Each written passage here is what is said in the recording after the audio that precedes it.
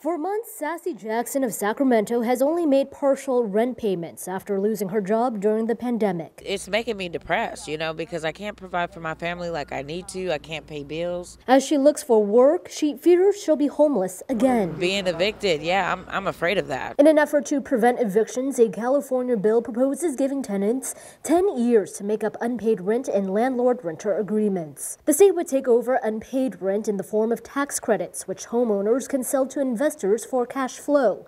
Tenants would agree to repay in monthly installments starting in 2024, interest-free if paid on time, though lawmakers haven't given a cost estimate for the plan. Democrat State Senator Ana Caballero introduced the bill. She said in a statement, "The reality is that we do not have enough housing units of any type in California and cannot risk families losing their existing housing as they try to re-enter the workforce." The bill needs to get through committee and both legislative houses, and Jackson hopes it's approved. It'll give, us time to be able to catch up and start over.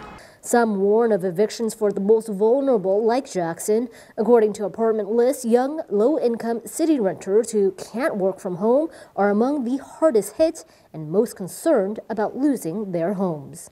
Sacramento's rent COVID-related eviction moratorium is still in effect. Tenants have until November 25th to pay back rent before being evicted. The statewide order runs through July 28th.